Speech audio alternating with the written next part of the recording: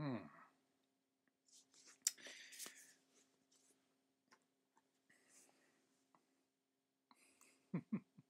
This is the first one I started reading from on YouTube, and I thought the print's a little tough, but I thought I'd keep it as a backup. But first, I needed it to represent the point I'm making.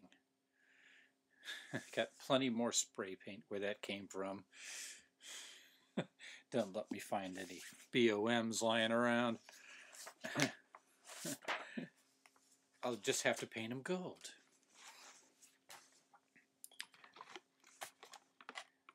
And I have half of a 6-pack left and 2 St. Pauli girls. So more than enough to handle the, I think, 15 then it came to pass is in chapter 18. So let's get started. Oh, can't start yet. I really like this holy ale.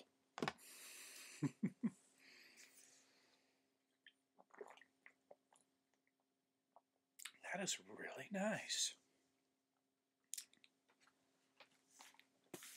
Okay, chapter 18 of 1st Nephi. We're almost done with this book. I mean, the first book. And it came to pass that they did worship the Lord, and did go forth with me, and we did work timbers of curious workmanship. And the Lord did show me from time to time after what manner I should work the timbers of the ship. Now I, Nephi, did not work the timbers after the manner which was learned by men, neither did I build the ship after the manner of men. But I did build it after the manner which the Lord had shown unto me. Wherefore, it was not after the manner of men. Okay, I think we get it finally. Thanks for hammering that point home at the expense of using up valuable space on the page, on the plate of metal. Precious metal.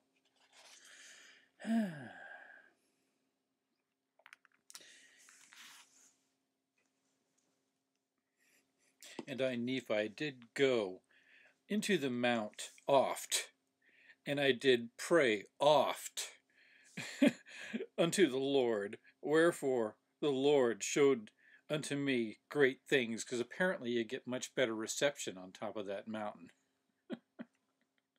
than you would at home, like in your tent, safe and comfortable. Oh, well, you know, it's all about sacrifice, isn't it?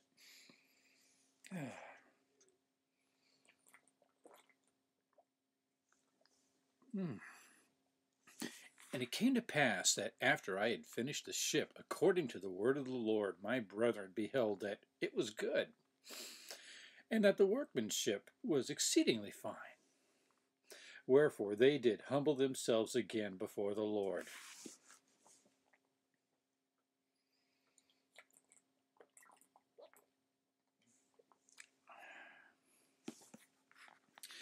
And it came to pass that the voice of the Lord came unto my father, just his father, that we should arise and go down into the ship. Kind of short on detail here.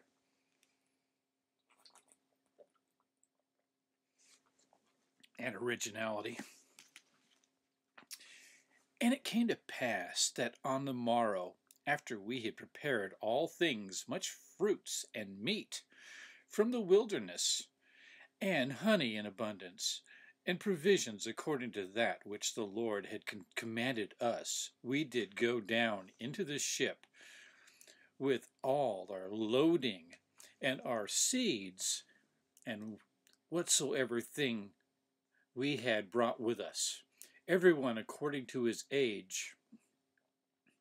Wherefore we did go down into the ship with our wives and our children. And now my father had begat 2 sons in the wilderness. The elder was called Jacob, and the younger Joseph.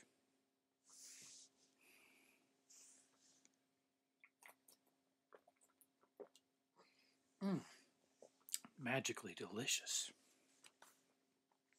And it came to pass, after we had gone down into the ship,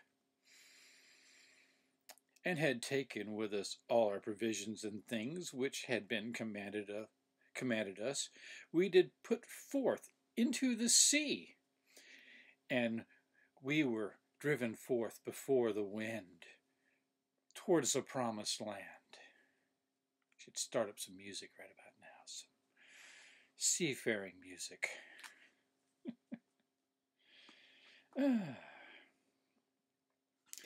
And after we had been driven forth before the wind for the space of many days, behold, my brethren and the sons of Ishmael, and also their wives, began to make themselves merry.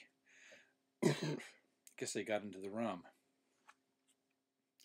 Insomuch that they began to dance and sing, and to speak with much rudeness, yea, even that they did forget by what power they had been brought thither.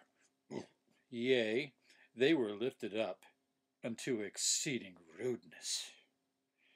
And I, Nephi, began to fear exceedingly lest the Lord should be angry with us, and smite us because of our iniquity, that we should be swallowed up in the depths of the sea.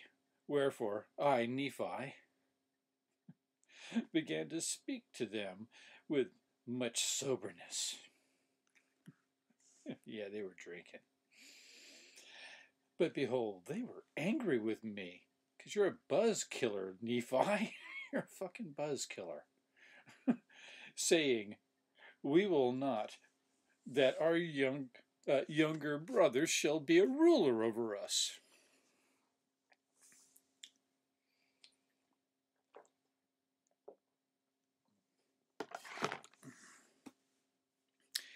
And it came to pass that Laman and Lemuel did take me and bind me with cords. Sound familiar? And they did treat me with much harshness. Now, you know what happened last time. I mean, he got superpowers and broke his bonds that bound him. So, that's going to happen again, right? Nevertheless, the Lord did suffer it, that he might show forth his power unto the fulfilling of his word, which he had spoken concerning the wicked. The Lord did suffer it to show this. Who's suffering? The Lord or Nephi? Oh, silly book.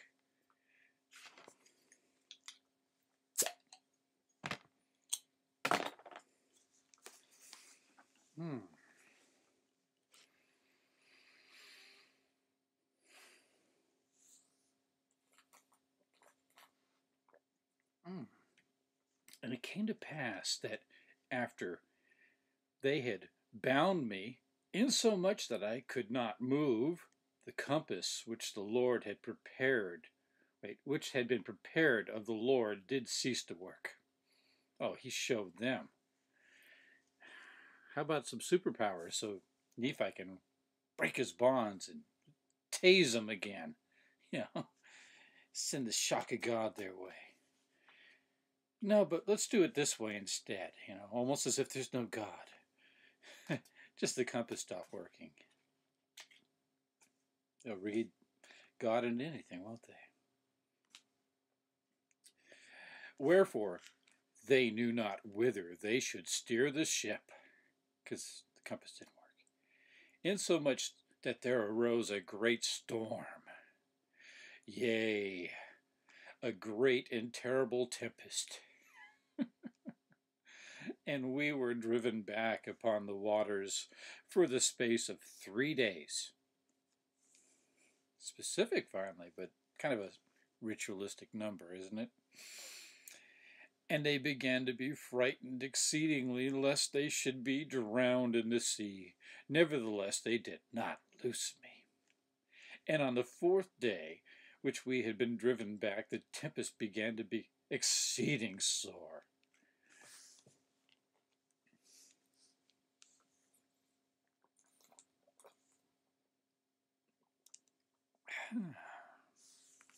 Sweet.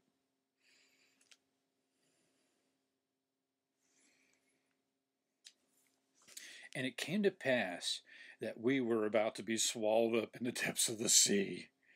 And after we had been driven back upon the waters of the space of 4 days, my brethren began to see that the judgments of God were upon them, and that they must perish, save that they should repent of their iniquities. Wherefore they came unto me, and loosed the bands which were upon my wrists. So he's been tied there for like almost a week. Yeah, good work, God. And behold, loose the bands which were upon my wrists. And behold, they had swollen exceedingly, and also mine ankles were much swollen, and great was the soreness thereof. Nevertheless, I did look unto my God, and I did praise him all the day long. And I did not murmur against the Lord because of mine afflictions. He's Yahweh's biatch. Now my father Lehi had said many things unto them, and also unto the sons of Ishmael. But behold, they did not breathe out. Behold, they did breathe out much threatenings against anyone that should speak for me. And my parents were stricken in years, and having suffered much grief because of their children, they were brought down, yea, even upon their sick beds, because of their grief and much sorrow. Cue the violin. And the iniquity of my brethren, they were brought near even to be carried out of this time to meet their God. Yea, their gray hairs were about to be brought down to lie low in the dust. Yea, even they were near to be cast with sorrow into a watery grave. And Jacob and Joseph also, being young, having need of much nourishment, were grieved because of the afflictions of their mother, and also my wife, who never gets named, with her tears and prayers, and also my children did not soften the hearts of my brethren that they would loose me. He's still going on about that. They already let you go, dickhead. Sorry, it does get annoying from time to time. All right, got to open my mind and show some respect. Okay, here it is. And there was nothing, save it were the power of God, which threatened them with destruction, could soften their hearts. Wherefore, when they saw that they were about to be swallowed up in the depths of the sea, they repented the thing which they had done, insomuch that they had loosed me. All right, fine. We can move on. Jesus. Biatch.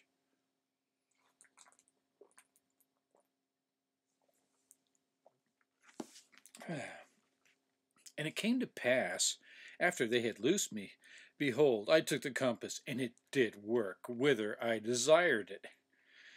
And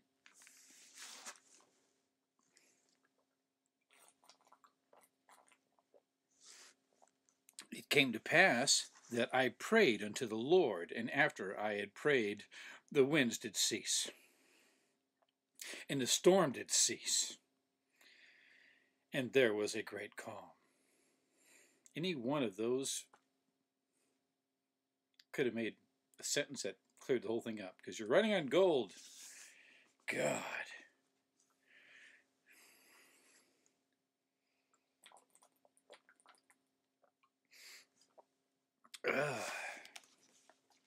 And it came to pass that I, Nephi,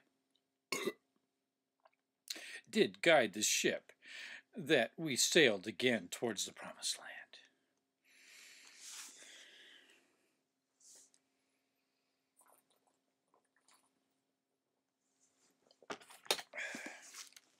And it came to pass that after we had sailed for the space of many days,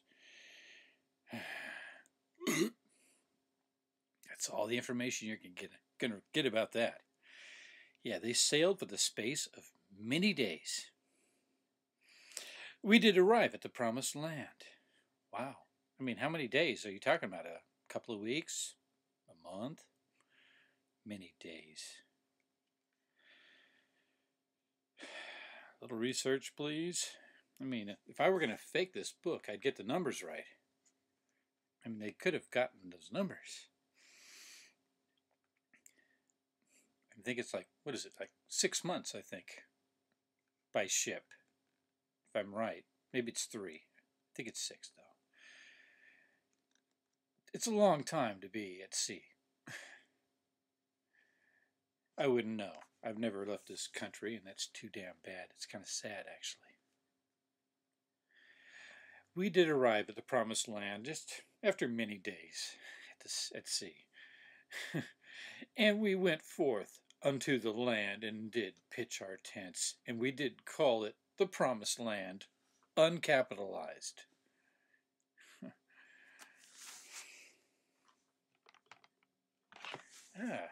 Last of the Pythons. I mean, just the beer. I mean, long may they live. Those are the guys,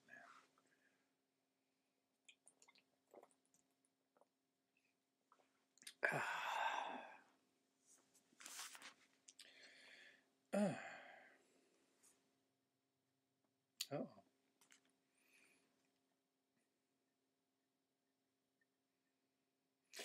And it came to pass that we did begin to till the earth.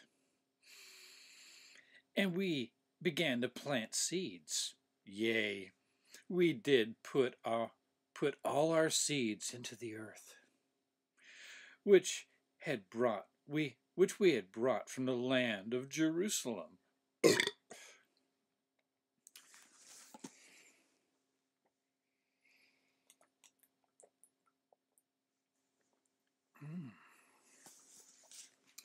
And it came to pass that they did grow exceedingly, wherefore we were blessed in abundance. God, just like Swiss Family Robinson or some shit like that. I don't think the Pilgrims had the same experience, did they? I don't think any of the pioneers had such a nice transition. This is just such a fairy tale perfect. Deus ex machina.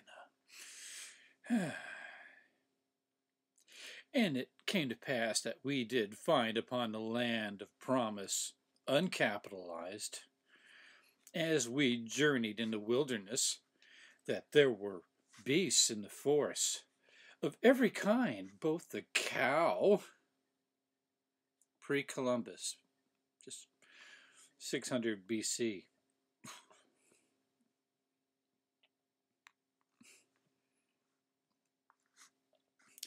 Yeah, both the cow and the ox, and the ass and the horse, and the goat and the wild goat, and all manner of wild animals which were for the use of men. Yeah, there were horses in North America, but they died out in prehistoric times, like around the Ice Age, I believe. I'm not an expert on that, but definitely long before Nephi and the gang showed up. And cows. I mean, this is all shit that was brought over from Spain, and from Europe, and Asia over time. I mean, over a progression of time, but what did Joseph Smith know? With his magic rocks and magic glasses and magic bullshit. And we did find all manner of ore, both of gold and of silver and of copper. End of chapter. So, they claim that there were horses and cows and domesticated goats, as well as the wild goats, like, mountain sheep and stuff. No mention of bison or grizzly bears or deer. And by the way, having already read this book, they do not mention an extinction event within the pages of this chunk of gold. Anyway, I'm just trying to, understand this magic book. And that's why I got to read this whole fucking thing. But we're coming up to a bunch of Isaiah. And I haven't figured out how I'm going to do this, but it'll be a little different next time. The next few videos, as I finish First Nephi, and we can proceed to Second Nephi. Anyhow, I'm going to finish this. This is really nice. Holy Grail Ale.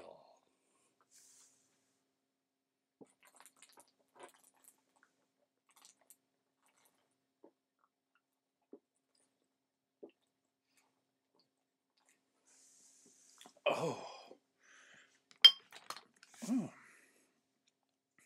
Anyway, that was the great ocean voyage and how they settle. And if you expect to hear more about how they established their society, well, it's going to take a backseat to them ripping off Isaiah and prophesying and all this shit.